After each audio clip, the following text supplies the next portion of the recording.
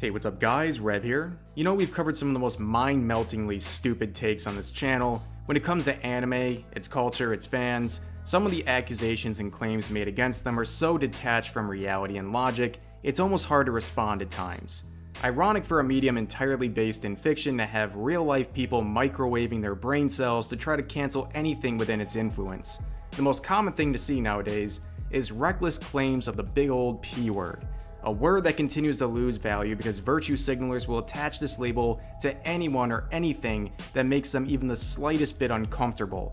When it comes to these people, we've seen just about everything considered a product of pedophilia in their eyes. We've seen it with lolly characters. We've seen it with adult-age short characters. We've even seen it with adults cosplaying fictional characters.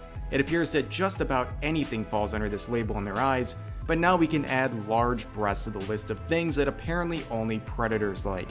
While this isn't something totally new, it's been a big topic of discussion on social media over the past few days, one that has received a disturbing amount of support.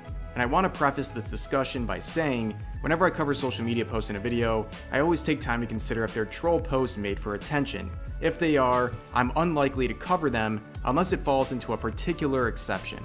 That exception is when the posts, whether it's the product of trolling or not, plays to the same effect on the audience or the things targeted in the post. An example would be spreading ridiculous lies about an individual and masking it as a joke or irony, despite the fact that many people might unironically believe its message, hurting the target of the joke the same way as if it were true.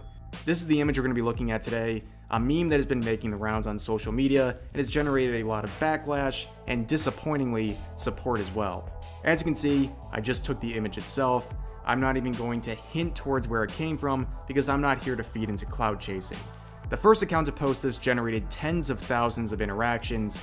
However, when the backlash came in, they made a bunch of posts and replies to the original tweet that could be considered troll posts, probably with the intent of making this look like a gag or irony. However, I'm pretty confident to say it was just a deflection of the blame that was coming in and a complete change of their original tone once the criticism came in an effort to protect themselves. I would have ignored this entire situation if I hadn't seen the same image reposted by many different accounts afterwards, some posting with support of the message, some posting it as ironic bait, both of which resulting in tens of thousands of reactions as a whole. But like I said earlier, the effect of this, regardless of the poster's intent, plays to the same effect, spreading both dangerous rhetoric and slandering innocent animators of the series. I can't stress the irony of proving how a fictional character is pedo bait based on their large breasts. Why are people so keen on changing what the word pedophile means?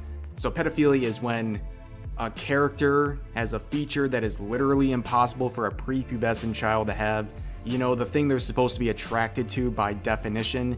And all of this is ignoring the fact that we're talking about a screenshot of a fictional adult-age large-breasted dragon character working at her full-time job.